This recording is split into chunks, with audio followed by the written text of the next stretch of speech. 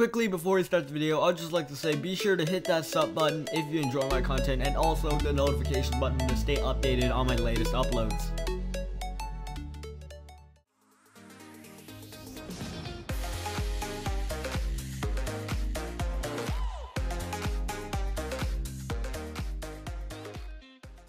Yo, what is up guys, my name is Steven and welcome back to a brand new Clash Royale video. Now, quick disclaimer before we start, you probably have seen some of this from my old videos, but if you did, still don't go into comments and rant about it. Just still leave a like if you enjoyed today's episode or learned something new. But the first one we do have here is unlimited time. So as you guys can see right there, my emote limit has been reached.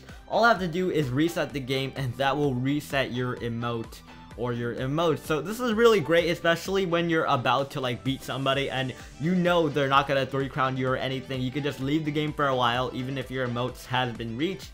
Leave the game, come back, and continue taunting them and continue being a bad person. And as far as I know, you will be able to send the emotes to your opponent if your emote limit is reached. But the extra emotes won't appear on your replay once you watch it, but your opponent will see it. So the next one we have here is the Giant Skeleton Royal Giant Push. So if you guys haven't seen the Giant Skeleton and Royal Giant Push, it's not really like a push or anything. It's basically the Giant Skeleton pushing the Royal Giant to your opponent's tower, making it a melee ranged Royal Giant. Now, the Giant Skeleton is definitely one of the best cards in the game, especially for like blocking out troops. I remember back then when it could actually block out the Hog Rider from ever reaching your tower, or at least block it out for like a few seconds. It was pretty funny. The Hog Rider would just like keep jumping, trying to get around that Giant Skeleton, and it wouldn't even do it. And I think it also worked with the Golem on offense. Like the Hog Rider couldn't get around the Golem, which is pretty funny to see and would definitely make your opponent laugh if you were on the offense. So here comes the Giant Skeleton. It's gonna push the Royal Giant all the way to the tower. And I think the Giant Skeleton is one of those few cards that will actually push troops out of the way. I think it also works with like a Golem or Giant, but I don't really know. I mean, the Giant Skeleton seems like the only card that does work right now as far as I've tested it. So next one we have here is 3 buildings that can actually be shot by the tower if you place it on your opponent's side. Now, the way the red bar or red area works is that you can't place anything down that will get the targets in range, or you can't place any buildings down that will be targeted by your opponent's crown towers.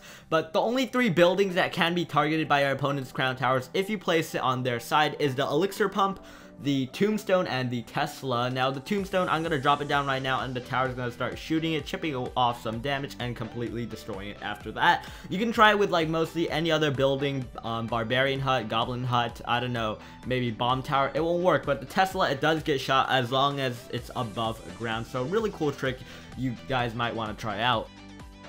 So the next one is actually an instant 3-crown method you can pull on your opponent if they wasted like all their zap spells and splash target units. So as you guys can see right there, you can instantly 3-crown somebody with a free spell, rage spell, and cloned mirrored goblin barrels. So he almost got me. I got 14 HP left on my tower and I completely obliterated Mr. Swag's tower right there. And we actually have somebody who did it under 20 seconds. So I actually saw this tweeted out by Clash Royale. Somebody backdoored their king tower once they wasted all their elixir. So that's why I decided to try this out and try to get like the world's fastest 3-crown, and we actually ended up doing it in 20 seconds from where the game started. So he's basically gonna save up some elixir just to get that goblin barrel mirror going and clone spell. So once he reaches 10 or 8, he's gonna drop that goblin barrel, mirror it, and once both of those come down, he's gonna drop the clone spell, and that's gonna turn 6 goblins into 12 goblins. So his clone spell should be charging up any minute now, and there goes the clone spell right after the second goblin barrel goes down. 12 goblins at the tower right now, and here comes the rage spell. It's gonna make those goblins hit even faster, and that's gonna instantly 3-crown me right here. If I didn't have any splash damage or spells ready to counter that, you can easily dish out super high damage to your opponent's crown towers. And if you are actually gonna pull this off, do it on an arena tower in a normal battle, not just a king tower, because that would completely be a waste. And if they counter that, they also get an activated king tower to defend against your pushes.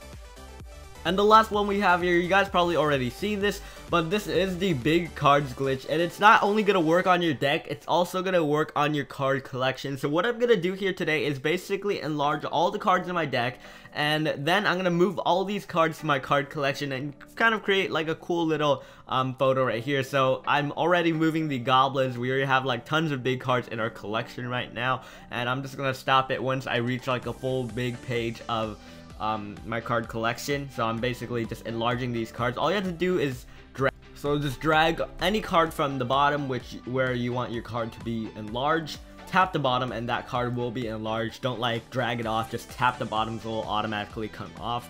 So I'm just enlarging all the cards in my battle deck. Then what I'm gonna do is basically move those cards down to my collection, which will be still enlarged, I guess, or the cards in the collection will still be enlarged. So that's pretty cool to see, if you guys haven't already noticed that. So I'm just gonna enlarge the arrows. I'm gonna get everything up there, and then I'm just gonna start moving these down to my collection, and it should make a pretty cool photo right here. But still, guys, that is gonna wrap it up for today's video. Be sure to smack that like button down below if you enjoyed today's episode, and subscribe for more Clash Royale content like this, and I'll see you guys in the next video.